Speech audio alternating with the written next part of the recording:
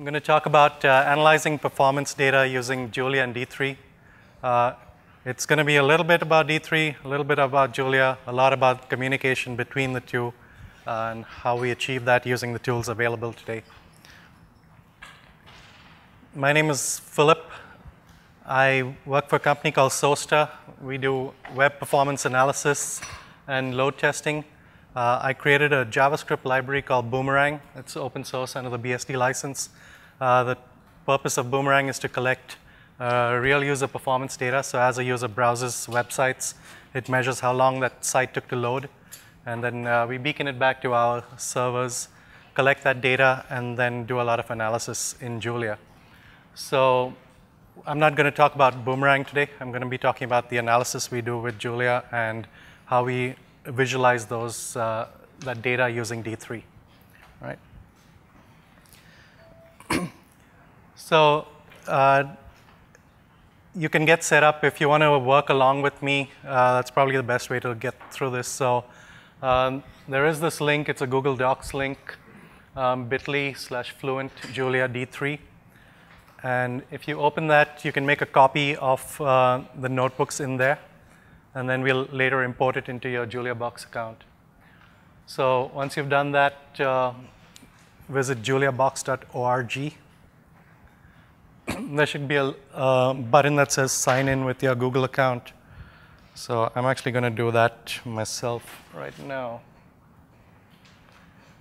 And this is a little hard for me to see because if I have mirroring turned on, I can't see my slides. And if I have it turned off, I can't see the browser. So let's see. Can anyone tell me which is my Gmail one? Is it the middle one? That's Gmail? All right.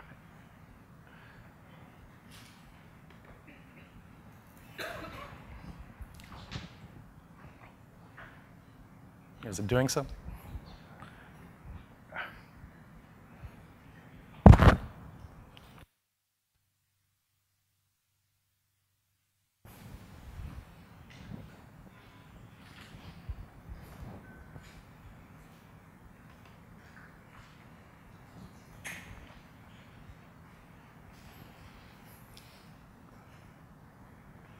I'm going to go back to the slides while that loads up.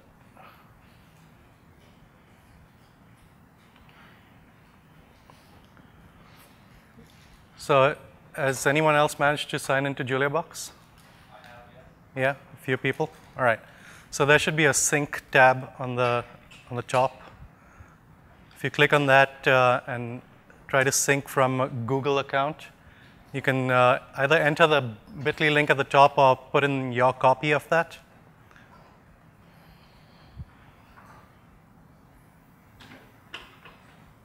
All right.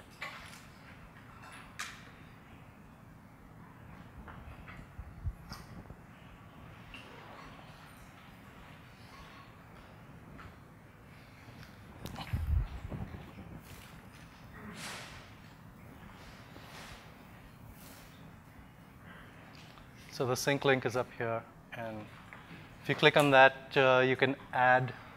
So you can paste your URL here, and then click on the add button. I'll give it a local name. So I picked Fluent as the local name. That way, all of your examples will have the same paths as mine, right? And then click on the add button. It should then start syncing. And then if you go back to the main tab, it should show you a Fluent directory, which you just added, and the tutorials directory, which comes into all Julia Box accounts when you first set it up. Right. So let me know when you've got past that step. Does everyone have this account, this directory set up? Not yet? It's taking a while to sign up? All right.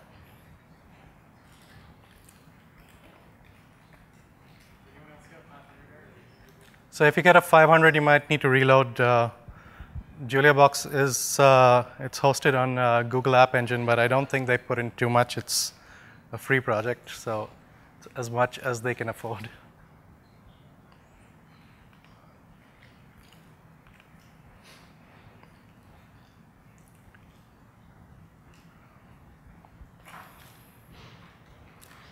So these files are also available on GitHub. If you don't want to do it right now, you just want to clone it, or even if if you by some chance happen to have Julia installed on your own machines, you can get the files using GitHub. The link is down at the bottom. It's bit.ly/gh-julia-d3. All right.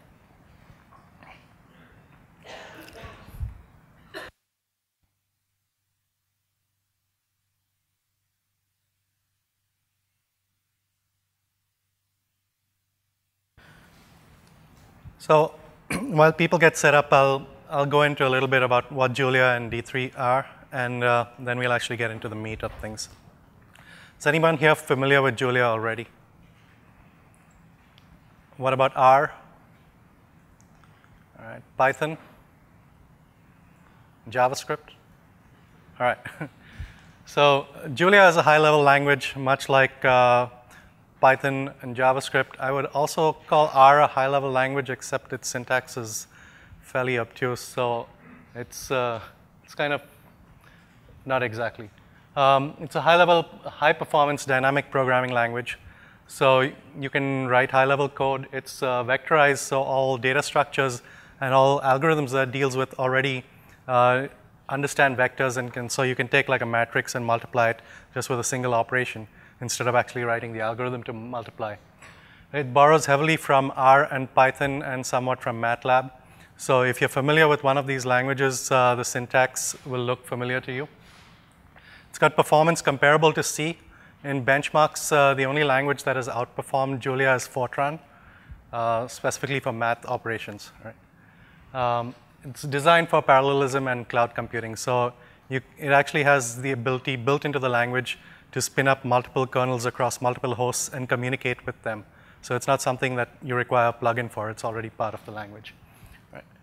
And like I said, it operates on vectors. It also has built-in support for SIMD. That's CPU-level optimizations to send multiple data sets with a single instruction to the CPU and operate on them in parallel. So it gives you great performance. It's MIT license, which is typically safe for most people to use. Right? All right. Who here is familiar with D3? All right, that's good. So D3 is a JavaScript library that maps data to DOM nodes. A lot of people think of D3 as a visualization library. It is not a visualization library. It specifically maps data onto DOM nodes. Now, those DOM nodes could happen to be visualization nodes, like SVG elements or divs that have color or something, or a table. But that's not its intent. Its intent is to map data onto DOM nodes. And as that data gets manipulated, the DOM nodes will just follow in sync. Right? It's extended via layouts and plugins. So you can do rich data visualizations and analysis. So you can have like a bar chart or a force-directed layout chart, a tree map, lots of different layouts that come built into the D3 bundle. You can also do analysis like it can generate a histogram, or it can do some amount of clustering within D3 itself. You still need to write the code to draw things. So you might be able to use something that examples that exist, and most people do that. They'll just copy things off the website, and that gives you a visualization. But if you think about it, you actually have to write that code. It's not like calling a single function. Now, you could use libraries like C3 or D3+ that are built over D3 and do the visualization for you. But all of them have their limitations and their advantages. So depending on what works for you. I'm going to talk specifically about D3, how you map data onto DOM nodes, and then translate that into some kind of visualization. On its own, D3 is pretty fast because it doesn't actually deal with much of the DOM. It deals with mapping data to DOM nodes. But it's very easy for you to write code that will make D3 slow. And that's what happens when we started using a lot of the examples that were on the D3 website, and we started applying it. When you apply it to things like 1,000 data points, it works fine. When we started applying it to 1,000,000 data points, it did not work as well. So you cannot actually use those in production. You can use it in examples. Right? D3 is BSD licensed, again, fairly safe to use. So now, how do we use Jupyter and D3 together? So Jupyter is the thing you saw in Julia Box. Has everyone got set up by now? Anyone still having trouble getting set up with Julia Box? Still having trouble? Which step are you on? Importing. All right, so you're pretty close to getting there. Yeah, you could use the GitHub one also to sync. Yeah, so from Julia Box, you can either sync with a Google Drive or a GitHub URL. Yeah, they're both identical, so you don't need to worry. So now, how does Jupyter and D3 work together? How are we planning on making it work together? So Jupyter on its own, we're going to consider it a black box. We don't really care how it works internally. But what it does is it communicates with a Julia kernel on the back end. And in fact, you could communicate with a Python kernel or an R kernel or any other kernel that you wanted to plug in on the back end. Julia Box itself comes with Python and Julia kernels. And you could have code that's running partially in one kernel and partially in another. In our case, we're only going to use Julia. So it communicates with the Julia kernel and sets up a WebSocket with a browser. So initially, well, there's a main HTML page that you have, but then that HTML page has JavaScript that sets up a WebSocket that communicates directly with the kernel. So when you enter code in your notebook in your browser, that gets sent to the kernel, it executes in the kernel, and it's sent back using a WebSocket protocol that the Jupyter team have designed. What we are going to do is write some more JavaScript that sits in the browser and communicates with D3 that's running inside an iframe. All right? And I'm going to explain a little bit about why we use an iframe and how we communicate between the two. So that's, again, Julia Box. I'm guessing everyone's done. So we're going to start with the basic Julia tutorial that's looking at the notebooks that you should now have in your Julia Box under the Fluent directory. So we're going to look at right at the start. This is typically not the order you go through when you're doing a Julia tutorial. JSON is typically not covered in any tutorials. I'm going to start with it because our purpose is to communicate with JavaScript, and JSON's the best way. So we're going to do JSON and JavaScript. Then we're going to look at some matrix operations, mainly because that's very useful for doing data analysis.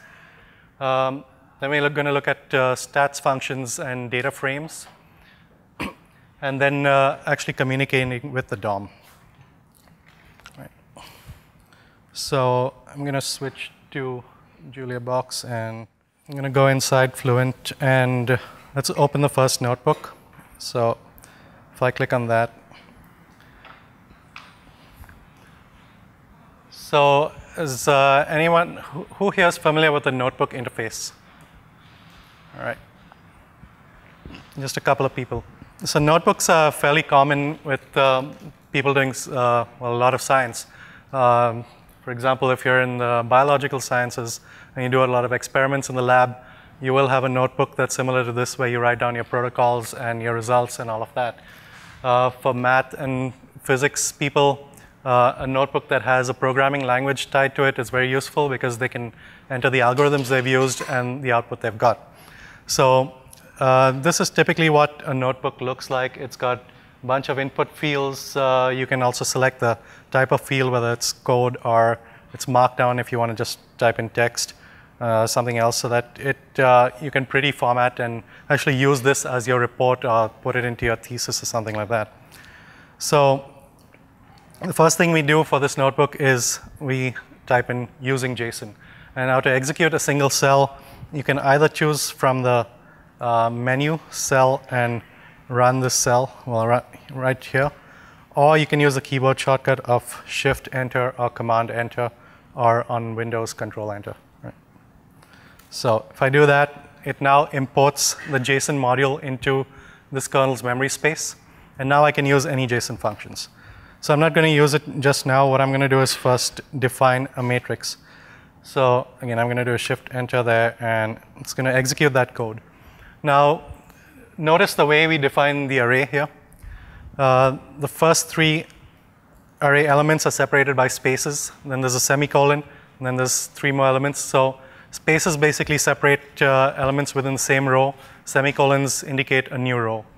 So you can define a two-dimensional matrix just like that using this simple notation, right? If you wanted to use one-dimensional matrix, you could either use spaces or use commas to separate them. Depending on which you use, it'll create either a column vector or a row vector, right? Now, Julia is a columnar-based language, so all of its data structures are primarily columnar. If you have an array, iterating through columns is actually faster than iterating through rows. So you'll actually notice an order of magnitude difference if you have like a database stored in memory, a data frame stored in memory. You try to iterate through it in rows versus columns. There's an order of magnitude difference. So anyway, we've got this matrix here, and we'll now encode it as JSON just using the JSON.json function. And that's all it does. So it's now a JavaScript representation of the same data structure. In double quotes, because typically when we say JSON, we want a string back, right?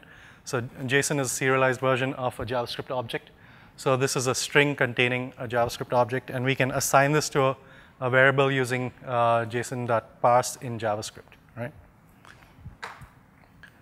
So this is fairly simple JSON, but things can get complicated if you use things like DataFrames. Again, because Julia is columnar, it's going to generate a really complex data structure. So we'll look at ways of simplifying that in a little while. So now, how do we send this data to the client, right? We have JSON, and now we want to spit out JavaScript. Because of this notebook interface, we can print out any HTML that we want, and it'll get rendered by the browser as HTML. And you need to be careful of this because you could easily XSS yourself, right? Or if you throw open your Julia notebook to somebody who doesn't have credentials, they could XSS you. So be careful of that. Julia has, the notebook server itself has no security built in. It's designed to be a single user system, so you have it on your box and you do not give access to anyone outside. But a lot of people just give access to people. They put it on their web servers and give access without credentials, so don't do that. So the code I use here is a display text HTML telling iJulia the content type that I'm trying to display, and then I print out HTML. So in this case, my HTML is just a JavaScript node. And what I'm going to do is execute that. And you see it doesn't do anything because a JavaScript node is really invisible to the browser, right? But what I'll do is if I inspect this here, I now notice the script tag is added here, and it's added this JavaScript. And this JavaScript is going to write something to the console. So if I inspect my console,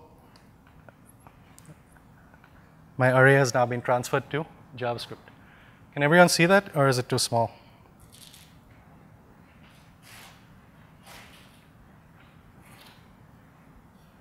All right.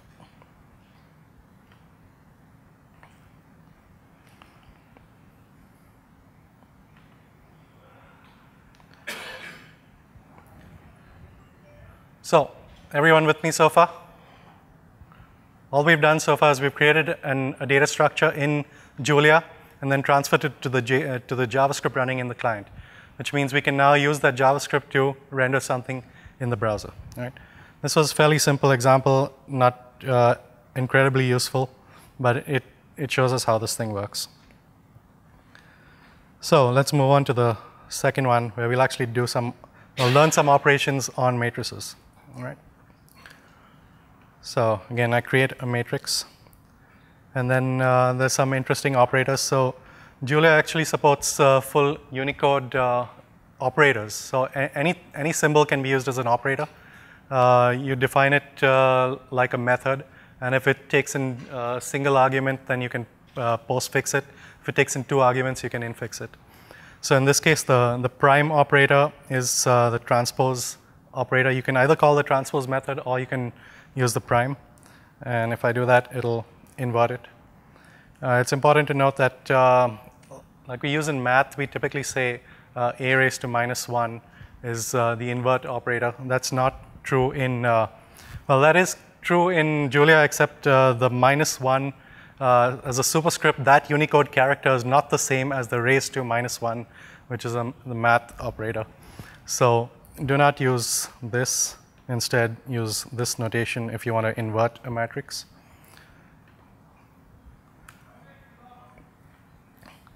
So that's what I get. Now, there's also a dot operator. I can either call it dot to do a dot product between two matrices.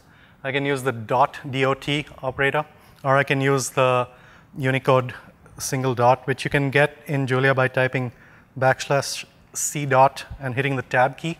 So any LaTeX shortcuts, if you type in the LaTeX and hit the tab, it'll convert it to the actual character, and you can use that as an operator.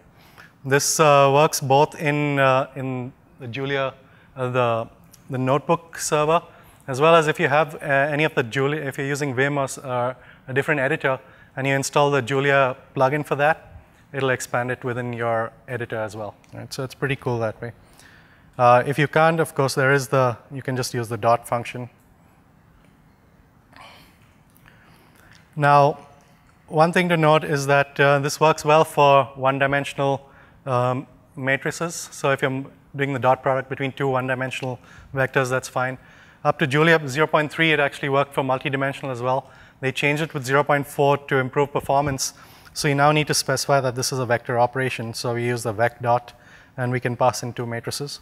And in this case, if we do a vector multiplication between the matrix and its inversion, it gives us the result of 3, which is basically the sum of the identity matrix. Right. Everyone with me so far? Am I going too much into math or too much into Julia? Right.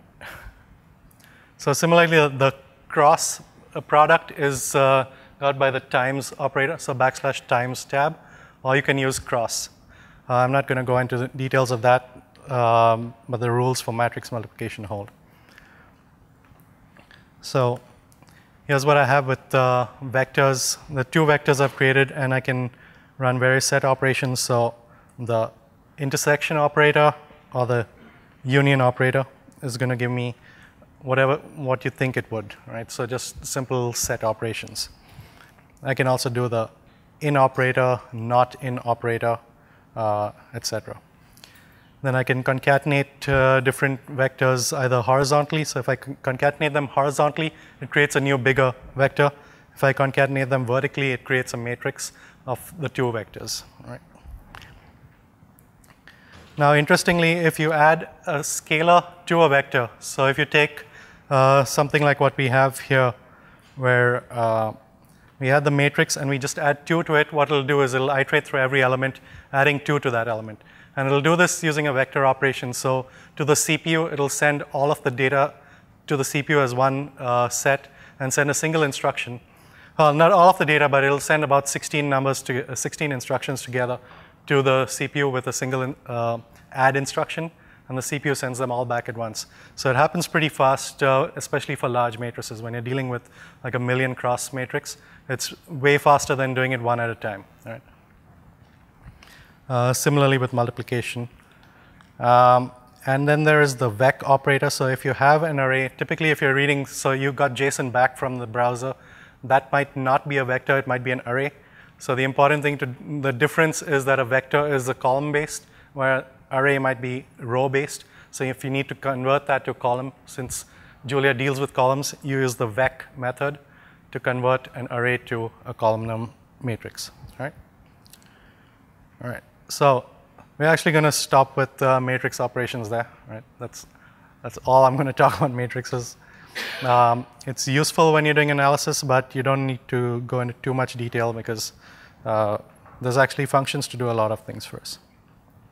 Data frames are the interesting thing because what we can do with Julia is connect to a database, pull data out, and store it in data frame, and then operate on the individual columns of that data frame as if they were matrices or data arrays. Right? So you start off with by using the DataFrames package.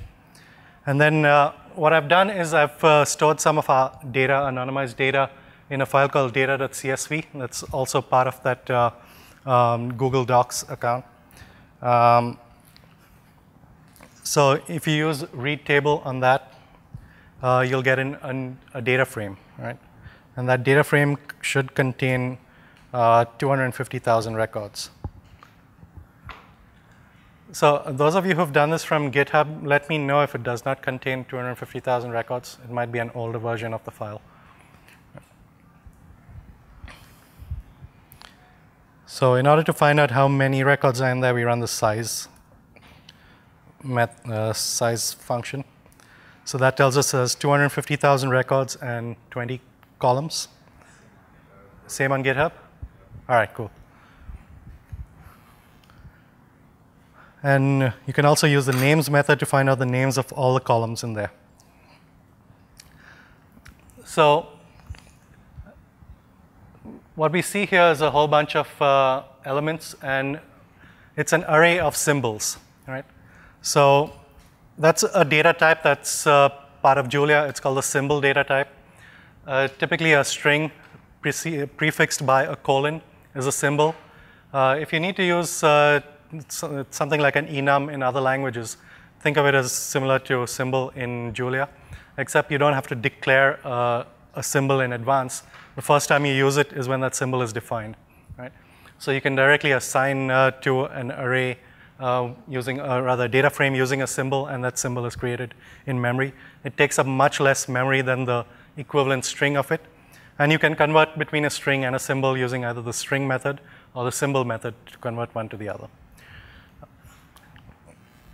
Now, when you're defining a symbol, you cannot use spaces, but you can use the symbol method with spaces in the string to create one that you just cannot reference manually, right? So it's not very useful, but some people do use it so to make sure there's no collisions with things people have typed in. Right?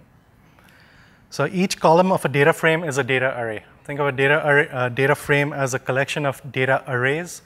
So each data array is one column. And this is why it's faster to iterate through a column. So you can just pull out a single column. And think of it as, if you're doing SQL, you typically do not do a select star. Who does a select star? Cool. Nobody, right? So you should select only a few columns. And this is why in the case of Julia, and in fact any column in a database, if you pull out a column, it's way faster than pulling out everything and then iterating through it. You can just pull out one column. It actually uses contiguous memory rather than multiple columns, which are in independent memory locations. So in this case, what I'm looking at is the timers tdone, which for our load performance data is the time it took to load up a web page. So there's 250,000 elements in here. And you see they're all different load times, so 6 seconds. These are all in milliseconds, by the way. So we have 6 seconds, 5.9 seconds, 14 seconds. Does anyone have web pages that take 14 seconds to load? So we actually see data that goes up to things like 600,000 seconds. So pages that actually take 10 minutes to load. Right? Facebook, possibly. You can look at a slice of this particular data array. So in this case, looking at just the elements from 30 to 40. Or I can look at the entire data frame looking at only a subset of the columns that I have. So in this case, I given an array of the column names I want to look at, and it pulls out just those and gives me a new data frame. Right? So in this place, yeah, sorry?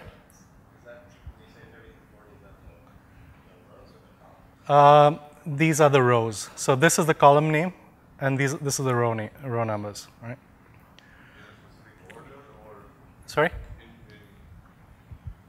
which order? So it's in the order in which I fetched it from the database or from the file, right? It doesn't change the order unless I sort it specifically. Yeah, so the order of the rows as they appear in the table, yeah. So in the CSV in this case. And if I were doing an SQL query, I would specify the order by, and it would be in that order. Right. Now, there is a special key called end. So I can just say end, and I could say end minus 30, and it'll give me the last 30 elements. All right, so let's do end minus 10 here. So these are the last 11 elements, right? Starting from end minus 10 to end. Another important thing to note with Julia is arrays are 1-based, not 0-based. So if you're used to programming in C or JavaScript and all your arrays start at 0, they do not start at 0 in Julia, they start at 1. All right. This is not a problem when you're using JSON to communicate because array indexes are not passed across. But when you're writing code and you have one window open with JavaScript and one window open with Julia, it's easy to get lost in which array indexes you're talking about. So this is how you get the last few ones. I typically use things like the map function. So in both Julia and JavaScript, you can use map and various other array methods to iterate through things that you don't have to think about the actual index. You can just use the index as a parameter. So that works quite well. All right. So again, we get a list of columns here. We can run a few stats. So there is a summary stats method that you pass in an array of numbers. It'll get you a summary of those numbers. So things like the mean, the minimum, median, maximum, and the quartiles. So these are useful if you just want to know some stats about it, but you might want to do more interesting things like get the 20th percentile or get the geometric mean. So you'll actually have to, there are actually other functions to do that. Like you can do a geometric mean function to get the data out, or you can get a certain percentile. I'm not going to go into those because there's documentation. The Julia docs are pretty good. They just do not have actual code examples, which I find is the most interesting thing about docs. But being written by, I think, more stats people rather than programmers, it's geared towards them. The histogram function is one that is useful to me when I'm analyzing performance data. So if I take a data array and I pass it to the hist function, it gives me back, in this case, this is the histogram. So it gives me an array of elements in equal sized buckets. And then the first part that it tells me is the size of these buckets. So in this case, it's kind of useless to me because the bucket size is 200,000 milliseconds. So this is what's called, in Julia, this is called a range. So you actually can specify a range as a data type. Unlike actually specifying an array of numbers, you can just specify a range saying this is from 0 to 2.6 E6, right? So 2.6 million with a 200,000 step. And that's a very quick way of specifying an array that's 200 million or 2 million elements in size, right? It just takes up that much memory that the range would take. But anyway, this is telling me that this it's created a histogram with a bucket size of 200,000, starting from 0 and ending at 2 million, which for me is very useless because the majority of my data is between 0 and 10 seconds, 0 and 10,000 milliseconds. So 2 million is way too far for me, and you can tell from this histogram here, which is not yet visualized, but I think the numbers speak for themselves. It's the first bucket has got 249,000 records out of my 250,000 records, right? So the bulk of them are in my first bucket, and then the rest of the buckets have nothing. So what I might want to do is create thresholds based on the data itself. And this is something that we started doing at Sosta, is we look at the data and we try and figure out what is the optimum buckets for this particular data set. So we do something called IQR filtering. Is anyone here familiar with IQR filtering? All right. There is a Wikipedia article about it, and that's where I learned everything about it from. So I'm going to try and summarize it. Who's familiar with percentiles? All right. 25th percentile, 75th percentile. So if you take all of your data points, sort them in ascending order, and you take the 25th percent point of it, so total number of points, the 25th percent of that point is your 25th percentile, and similarly the 75th percent point is your 75th percentile. So if you take those 2 points, take the difference between them, and multiply that by 1.5, that's called the interquartile. Oh, well, the difference between them is the interquartile range. And then you multiply them by 1.5, I think. Do I have that in here? You multiply that by 1.5 and then go beyond the 25th and the 75th percentile by that much. and that's your range of data that does not include outliers. So essentially, it's a good way of getting rid of outliers in your data that may not affect the bulk of your data, right? And typically, when we do it on data like this, which is log normal in nature, we notice that it gets rid of most of those small outliers on the right side. That we might have one data point at the 2 million mark and one data point at the 1 million mark, but everything else is within the first 20,000. So it just gets rid of those few points at the end. And so our buckets are really useful because now they're just looking at the bulk of this data.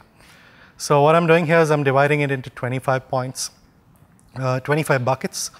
That's based on these thresholds, right? And now, so when I run this method, what I get is thresholds based on my data, 27 thresholds. So I've got the 25, and then I also created one bucket at the start for everything from 0 to the first bucket, and one bucket at the end from everything from the last bucket to the last data point, right? So it's my middle 25 are the actual histogram, and then first bucket and last bucket are both outliers. So I've got 27 buckets here, and if I generate my threshold, I generate my histogram using these thresholds, I now see a much better histogram. So the lowest outlier bucket has 252 points. The highest one has got 14,000 points, where the bulk of the points are in the middle, right?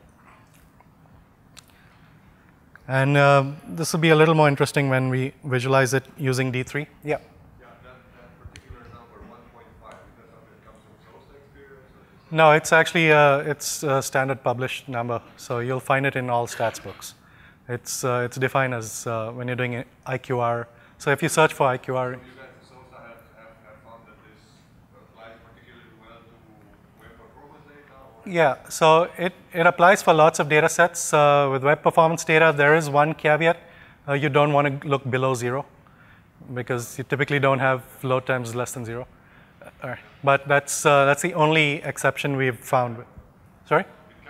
It does actually happen. So it may be, in case there may be browser bugs that cause numbers to be below 0, which is why I said typically doesn't happen. But we want to filter those out in any case.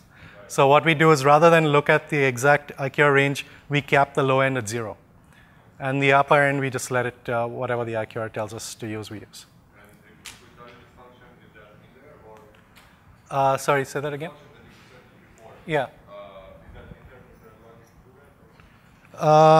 It probably is. So in this case, what I'm using is I'm using the minimum of the data set itself, rather than using, so I've actually massaged the data in advance to make sure there's nothing below 0. Right? So that's, yeah. But in this case, I use the minimum as the minimum of my data set as my low bound, and the maximum of my data set as the upper bound. Right. So we have this histogram. Now, we can do some kind of filtering similar to SQL, but not as powerful as SQL. So the isNA function is similar to the not null in SQL.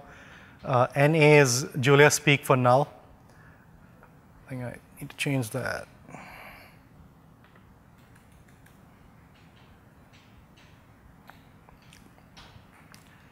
So I changed this from, I was initially looking at Portland data, but my new data set has no data from Portland, from Oregon. So I'm looking at country data, only data that actually has a country code set to US. So in this case, I create a histogram. Well, first let's see, I run this. And let's take out this semicolon here. So if you put a semicolon at the end of any statement in Julia, it'll just not echo the result of that statement. If I take out that semicolon, it'll now echo the result. So I get this thing, and this is interesting. What region is AE in the US? Oh. Does anyone, which state is AE? Is there a state with AE? No. It's really interesting. Unless that's like yeah, it should be a country code, right? Arab Emirates. So because judging by the ISP name, I'm guessing it's a UAE ISP. but it should have been in the country code rather than the region code. So maybe my Wikipedia, it's Air Force, it's Armed Forces, oh, Armed Forces, Europe, huh, Armed Forces, interesting. So it's the U.S. base in the Middle East. Wow. So they actually use Safari in there.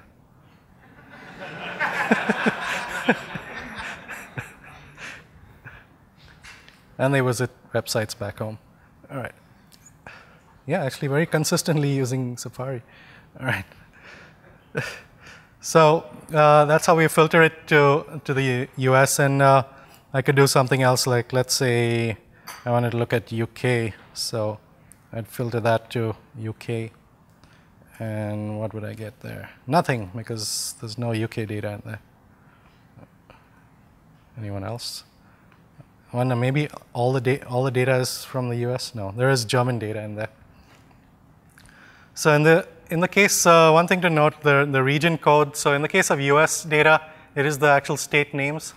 In the case of all other countries in the world, it's the FIPS code for their region. So you do have to differentiate between the two if your country code is US. And this is not something we invented.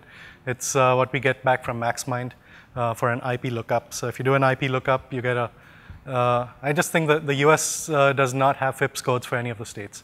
So that's why the rest of the world has FIPS codes. The US has actual state codes. Right. And I'm sure there's an ISO standard. I just don't know what it is. Right. So once we've got that, we can generate a histogram. Again, using our same old thresholds, we generate a histogram for this new data. Thresholds is not doing. All right. I think I did not execute this. So I actually did not execute all these functions, so it's not in memory. So one thing to note about the notebook server is it caches the HTML output in the file itself. So if you execute it once and it stores that output, the next time you load it up, it'll show you whatever it ran the last time. But you can easily be fooled to thinking that all of those variables are in memory right now. They may not actually be in memory. But at the same time, your kernel will last forever. So if your kernel didn't die, those variables will be in memory. Julia Box, however, will terminate your session after 10 minutes of inactivity. So you will lose all your kernels, and you will have to log in again. Your notebooks will still exist, though. So you won't have to recreate all of that. So let's see, I've done that. Run that.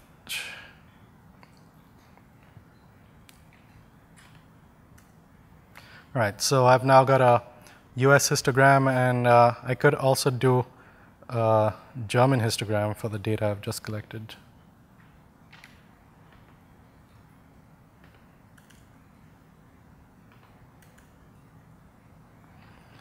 So you can see much less German data. So now we'll try and see a correlation between the global and the US data. So using the COR function, which does Pearson's correlation between the two data sets. In this case, it's almost exactly the same. 99.95% correlated between the two. If we do a cum sum that basically shows us the CDF of the data sets, we get a much 99.99% correlated. So that shows us that the data is almost entirely US because it's so heavily correlated. If I look at correlation between German and the global data set, it's 73% correlated. So it's less, but it's still following the general pattern. So what we typically do with when we're doing data analysis of performance data is we'll look at every dimension and we'll try and see a correlation between the global data set and the subset of the data that we're looking at to try and find out if performance problems are localized to a certain region of the world or a certain browser or a certain device type, like is it Android devices specifically or iOS devices. So we'll try and take these subsets of data and do a correlation between the global spread of data versus the histogram for that individual dimension. And if there is a high correlation and the data counts, or the beacon counts are also very similar, then we'll actually ignore that subset of data because we'll say that you cannot determine causation from that particular data set. There's just a very strong correlation because the data is significantly made up of that data set. But then what we'll do is we'll subtract the two matrices and then try and get a correlation between the other dimensions. Right? So this correlation function is very useful. This is Pearson's correlation. There's also Speakman's correlation, which is another function you can use. And there are actually a huge number of stats functions that I'm not going to go into. Julia.readthedocs.org has a whole section in stats that you can go through and read at leisure. If you just go to Google and search for Julia docs, you'll actually find them. You might have to type Julia Lang docs, though. I think for me, Google knows that when I search for Julia, I'm searching for the language, but it doesn't happen for everyone. So the DataFrames can also do grouping. So like a group by in SQL, you can use the by method, pass in the data frame and the column you want to group by. You can pass in one or more columns, and it'll group by a combination of that. So in this case, we want to group by the user agent family. And what our aggregate function we want to do is the median. So what we do is we say by df user agent family and specify what our rows should be. So in this case, we're going to specify just the median and aggregates it all into a large number. Well, I don't know how many, but more than 30 user agents. Isn't it crazy that we have more than 30 user agents? No. How many would you guess we should have? One? Well, how many do you guess that we have in reality? And I'm not even counting about versions. I'm just talking about like... Yeah, I'm not even talking about version numbers. So just the user, like AOL, Amazon Silk. Yeah. Yeah. Thousands? Oh. Sure. So we can actually find out how many, right? Because we can say UA is equal to this, and then get a size of that.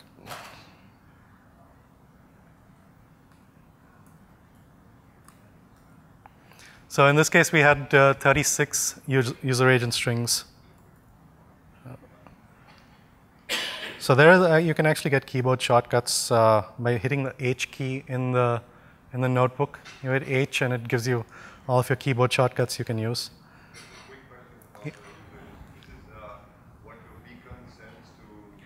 Yeah, it's from the user agent header that we get on the beacon. So the HTTP header, and then we pass it from. Yeah. No, we don't do that. So we actually send the full string, and then we use a project called the user agent parser, UA parser. It started out as part of the browser stats project, and then got split out into its own project. So it's on GitHub, UA parser, and it'll split a user agent string into its family, version, operating system, and device. And here you have so that's this is one of the columns that we have. Yeah, so this is the family column. We also have the, so if you go back up to the field names, I've got the family, major version, minor version, OS version, device type, and model. So you have 36 families. Yeah, 36 families. And if we want to see all of them, we can type show all. What was the name? User agent family.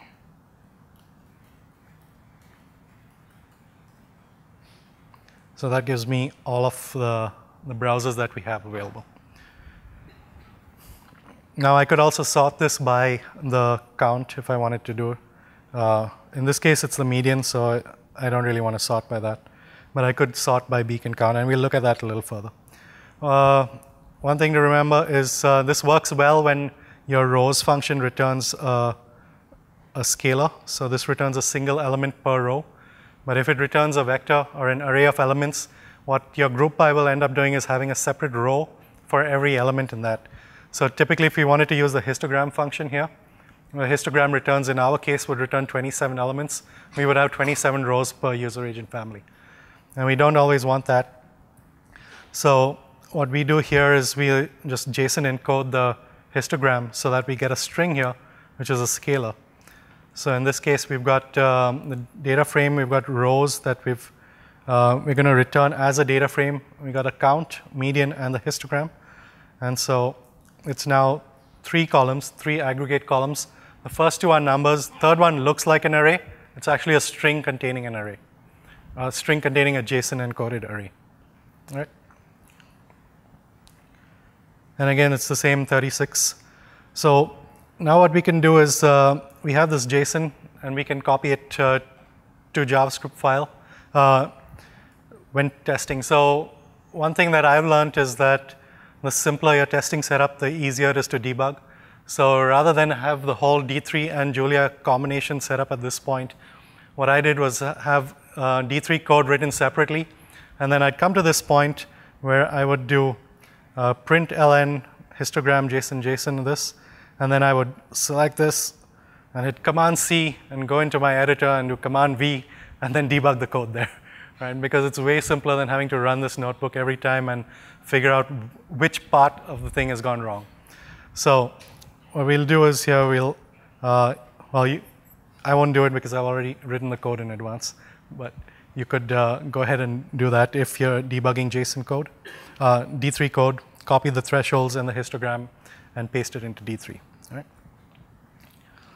So let's see. We're going to do one more before we move on to D3. All right. And this one is really more about the JavaScript, not about the Julia code, but the kind of JavaScript that we're going to do, and what's going to lead into talking to D3. So in order to communicate between JavaScript and D3, between Julia and JavaScript, what we want to be able to do is create DOM nodes and then update those nodes with subsequent calls. So to do that, how do you update a node in JavaScript, right? You first need to know an ID or some kind of selector that selects that node. So what we're going to do in Julia is create an ID that's a random string. So in this case, we do something like demo node and a random number. This is probably not a legal ID value in HTML because it has a dot in it, and dots are not valid in IDs, but we don't care. It also is less likely to collide with something that is already on the page because it's got illegal elements. Right? So we'll create a node with this element simply by doing display text HTML, and PID is equal to this particular display ID. Apart from the actual display ID, a few things to note about this particular line. First, I use the triple double quote syntax, which is similar to if you program in Python, you'll be familiar with this. It lets you create a multi-line string. So triple double quote, and then you can type in all the text you want and close it with another triple double quote. Second is string coalescing.